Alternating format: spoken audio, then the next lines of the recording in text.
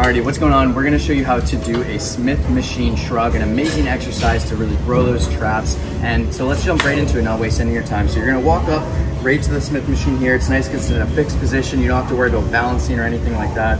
It's good to go. I like to start with my feet about shoulder width apart. And then once I set up, I grab my hands, I do an overhand grip just outside my legs, right? What's cool is you can focus really on dragging the bar up and down your leg, keep it nice and tight to you. A lot of times people keep the bar too far in front, which will cause you to lean forward. So it's just a little bit uncomfortable. So starting off, you're gonna pick it up.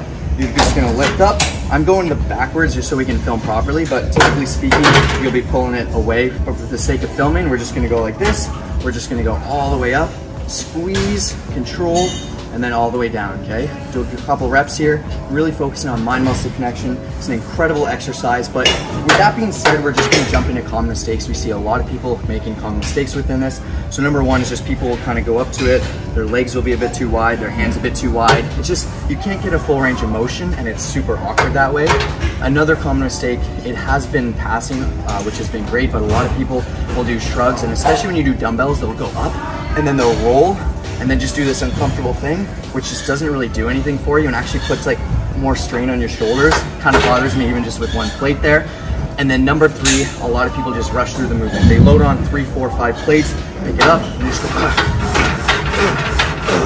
This is a small, delicate muscle group. Of course, you're gonna get traps from deadlifts, a lot of other rows, a lot of other cool variations, but a shrug is nice and controlled.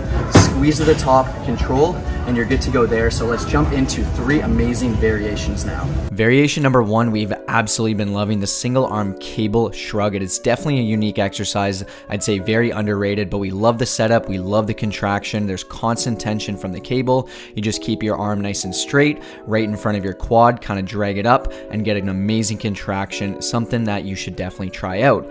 Another cool variation, a lot of gyms have these cool machines. Here at Powerhouse in Florida, this is a unique machine that was just put in, but it's great because you can really load it up. Once again, simple to use, and you know, just grip is never an issue compared to dumbbells. Barbells I know can sometimes be a little bit harder to hold.